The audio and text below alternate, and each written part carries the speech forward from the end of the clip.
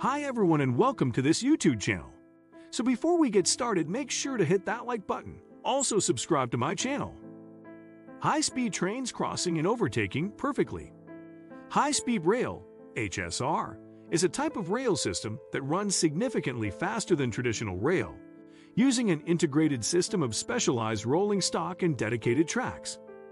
While there is no single standard that applies worldwide, lines built to handle speeds above 250 kilometers per hour, 155 miles per hour, or upgraded lines in excess of 200 kilometers per hour, 124 miles per hour, are widely considered to be high speed. The first high-speed rail system, the Tokaido Shinkansen, began operations in Japan in 1964 and was widely known as the bullet train. High-speed trains mostly operate on standard gauge tracks of continuously welded rail on grade-separated rights-of-way with large radii. However, certain regions with wider legacy railways, including Russia and Uzbekistan, have sought to develop a high-speed railway network in Russian gauge. There are no narrow-gauge high-speed trains. The fastest is the Cape Gauge Spirit of Queensland at 160 kilometers per hour, 99 miles per hour. High-speed rail is the fastest and most efficient ground-based method of commercial transportation. However, due to requirements for large track curves, gentle gradients, and grade-separated track, the construction of high-speed rail is more costly than conventional rail, and therefore does not always present an economical advantage over conventional speed rail. China currently accounts for over two-thirds of the world's total high-speed rail, with over 37,900 kilometers, 23,500 miles of high-speed rail on its networks. 1. German High-Speed Network. On 15 May 1933, the Deutsche Reichsbahngesellschaft Company introduced the diesel-powered Fliegender Hamburger in regular service between Hamburg and Berlin, 286 kilometers or 178 miles, thereby achieving a new top speed for a regular service, with a top speed of 160 kilometers per hour, 99 miles per hour. This train was a streamlined, multi-powered unit, albeit diesel, and used Jacobs bogies. Following the success of the Hamburg line, the steam-powered Henschel-Wegmann train was developed and introduced in June 1936 for service from Berlin to Dresden, with a regular top speed of 160 kilometers per hour, 99 miles per hour. Incidentally, no train service, since the cancellation of this express train in 1939, has traveled between the two cities in a faster time as of 2018. In August 2019, the travel time between Dresden-Neustadt and Berlin-Stadtkreuz was 102 minutes. See Berlin-Dresden Railway. Further development allowed the usage of these Fliegenden Züge, flying trains, on a rail network across Germany. The Diesel Schnelltriebwagen-Netz, Diesel High-Speed Vehicle Network, had been in planning since 1934, but it never reached its envisaged size. 2. American Streamliners. On 26 May 1934, 1 year after Fliegender Hamburger introduction, the Burlington Railroad set an average speed record on long distances with their new streamlined train, the Zephyr, at 124 kilometers per hour, 77 miles per hour, with peaks at 185 kilometers per hour, 115 miles per hour. The Zephyr was made of stainless steel and, like the Fliegender Hamburger, was diesel-powered, articulated with Jacobs bogies, and could reach 160 kilometers per hour, 99 miles per hour, as commercial speed. The new service was inaugurated on 11 November 1934, traveling between Kansas City and Lincoln, but at a lower speed than the record, an average speed of 74 kilometers per hour, 46 miles per hour. In 1935, Milwaukee Road introduced the morning Hiawatha service, hauled at 160 kilometers per hour, 99 miles per hour, by steam locomotives. In 1939, the largest railroad in the world, the Pennsylvania Railroad, introduced a duplex steam engine Class S1, which was designed to be capable of hauling 1,200 tons of passenger trains at 161 kilometers per hour, 100 miles per hour. 3. Italian Electric and the last steam record.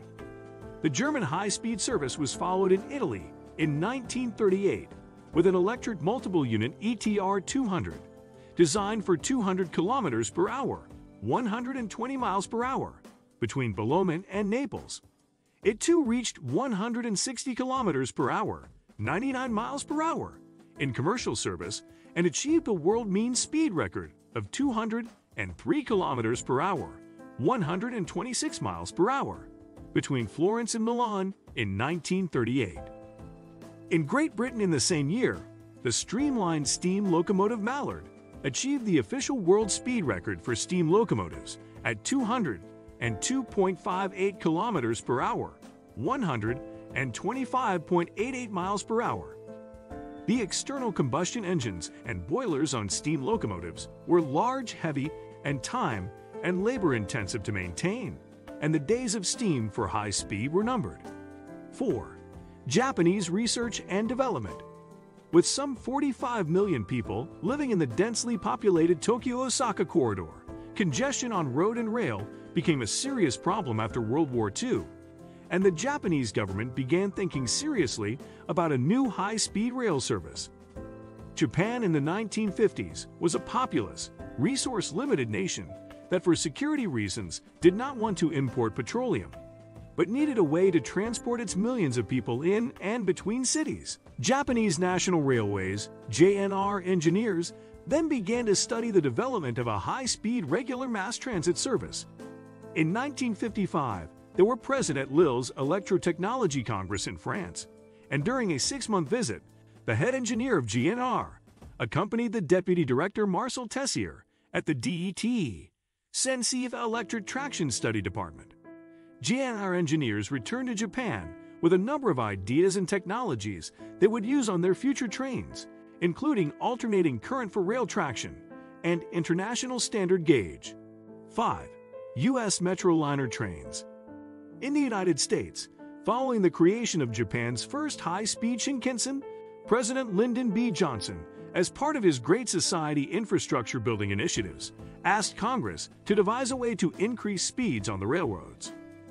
Congress delivered the High-Speed Ground Transportation Act of 1965, which passed with overwhelming bipartisan support and helped to create regular Metroliner service between New York City, Philadelphia, and Washington, D.C. The new service was inaugurated in 1969, with top speeds of 200 kilometers per hour, 120 miles per hour, and averaging 145 kilometers per hour, 90 miles per hour, along the route, with the travel time as little as 2 hours 30 minutes.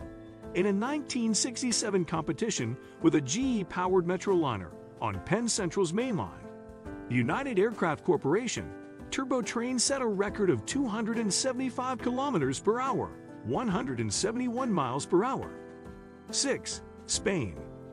In 1992, just in time for the Barcelona Olympic Games and Seville Expo 92, the Madrid-Seville high-speed rail line opened in Spain with 25 kV AC electrification and standard gauge, differing from all other Spanish lines which used Iberian gauge. This allowed the AVE rail service to begin operations using Class 100 trainsets built by Alstom, directly derived in design from the French TGV trains. This service was very popular and development continued on high-speed rail in Spain. In 2005, the Spanish government announced an ambitious plan, PEIT 2005 to 2020, envisioning that by 2020, 90% of the population would live within 50 kilometers, 30 miles, of a station served by AVE.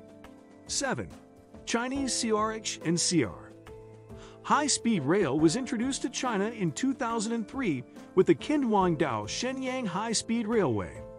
The Chinese government made high-speed rail construction a cornerstone of its economic stimulus program in order to combat the effects of the 2008 global financial crisis, and the result has been a rapid development of the Chinese rail system into the world's most extensive high-speed rail network. By 2013, the system had 11,028 kilometers, 6,852 miles of the operational track, accounting for about half of the world's total at the time. By the end of 2018, the total high-speed railway, HSR, in China had risen to over 29,000 kilometers, 18,000 miles. Over 1,713 billion trips were made in 2017, more than half of China's total railway passenger delivery, making it the world's busiest network. 8. South Korean KTX. Construction began on the high-speed line from Seoul to Busan in 1992, with the first commercial service launching in 2004.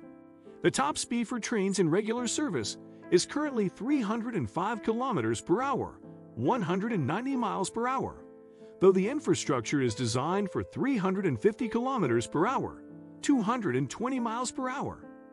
The initial rolling stock was based on Alstom's TGV Rousseau and was partly built in Korea. The domestically developed HSR 350X, which achieved 352.4 kilometers per hour, 219.0 miles per hour, in tests, resulted in the second type of high-speed train now operated by Korail, the KTX Sanshin. The next-generation KTX train, HEMU 430X, achieved 421.4 kilometers per hour, 261.8 miles per hour, in 2013, making South Korea the world's fourth country after France, Japan, and China to develop a high-speed train running on the conventional rail above 420 kilometers per hour, 260 miles per hour. What do you think of our video? Let me know in the comment section below. If you enjoyed this video, make sure to hit that like button. Also, subscribe to our channel before you go.